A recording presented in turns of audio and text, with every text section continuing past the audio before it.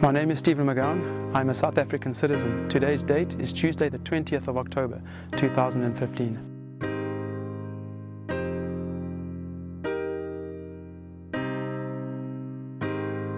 And I got a phone call from a lady in Holland who was, her son was actually riding with Stephen, and she said to me, "Have you actually heard from Stephen?" And I said, "No, don't tell me this is bad news." And she said, "Unfortunately, yesterday afternoon or evening, towards evening, they were taken by al-Qaeda." He's always been keen on doing adventure things. He's climbed Kilimanjaro. He's, been a lot around all over the show.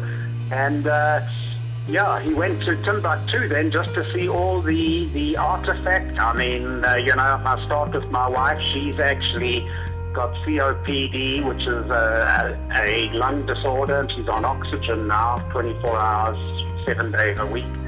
So I think this has all aggravated it an awful lot. I think there was a good chance of him coming out in February, March 2012. And then, unfortunately, Captain Senego went in and did a coup, and the president was overthrown, and I think that took us back to the drawing board.